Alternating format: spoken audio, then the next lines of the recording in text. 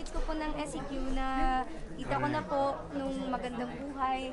Sana SEQ? one time, Star Circle Quest po. Opo, nung Sino ngayon yung nanalo? Yung Wazzup? si Clarence po. Si yun, si Clarence. Sa kids. Oo. Dun sa kay Rupa Sila yung and I. magkakabatch. Ano ko ba? Updated ko sa ganyan mo.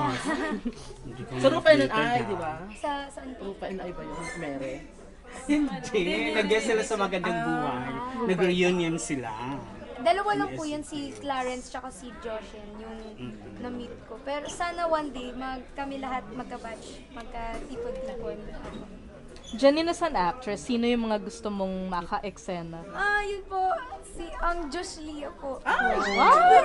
So napanood mo na? Napanood mo na. Hindi ko po napanood. Gusto ko po sana panoorin kahapon kasi July 11 po yung premiere, di ba? Hindi ko po na bigyan ng time kasi super busy po kahapon. Kaya, ayun po, wala na din po time ngayon. Paano kukunin ka as kahit third party ka pa? Oh my God. Kahit ano lang po, kahit taga-serve lang po ng baso sa kanila, okay na po sa akin. Basta nakita ko na po sila actually in person kasi hindi ko pa po sila hindi po ako nakapagpa-picture. Kaya yun po.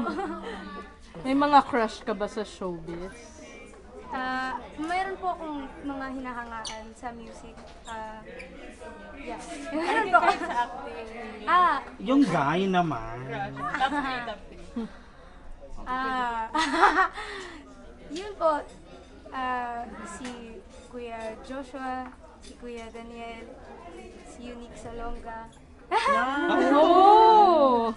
Kasi dati pa po talaga akong Cute fan siya. ng nung Four of Spades. Nung ano po, siguro kahit before TNT po, actually nung day po na tinext po ko, nakasali ko sa TNT, nag-post po ko ng cover ng Where Have You Been My Disco ng Four of Spades. Tapos pinansin yun yun. Kinilig ka. Hanggang ngayon, nafe-feel mo pa rin. Ang gilig.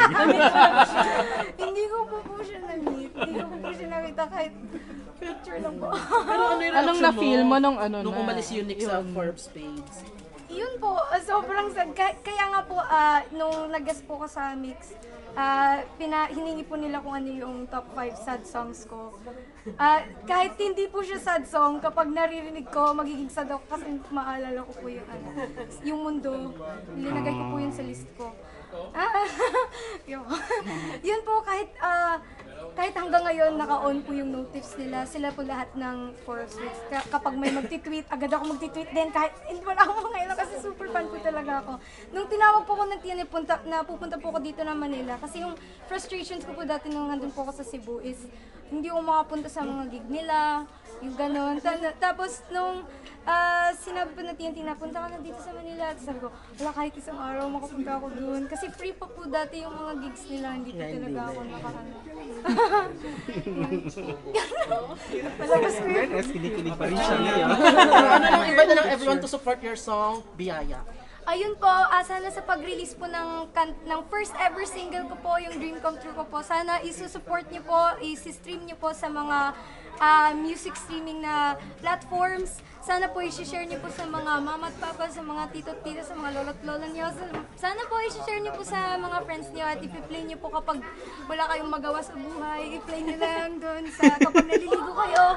Sana po isupport niyo po ako at sana mag-look forward din po kayo to more music na gagawin ko po for all of you as a big thank you po sa lahat ng blessings na binigyan niyo po sa akin. Last na lang, dear. Opo. Anong mafe-feel mo kung yung Biyaya kantahin naman ng E-Heads or di kaya ni Bamboo Oh my or yung sila naman mag-interpret? O ni KZ. Yun nga po, actually yung Biyaya po inspired po yun kay Kasi medyo rock din siya sa mga musical inspirations ko po yung Eraserheads, si Sir Bamboo.